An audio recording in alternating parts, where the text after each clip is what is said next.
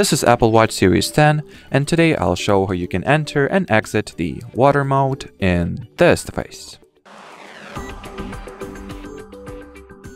So if you know that you're about to submerge yourself into some body of water, or say you simply are about to shower, for example, or take a bath perhaps, but you do not want to, first of all,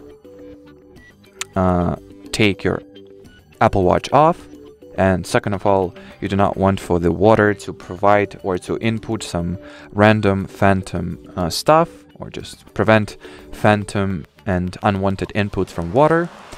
You can lock your touchscreen by, once again, waking your Apple Watch on, or waking them up, I mean. Then press the side button, scroll down, look for the water drop icon, tap on it to, well, enter the water mode. As you can see, the touchscreen does not work, so no phantom or unwanted or random inputs will be put.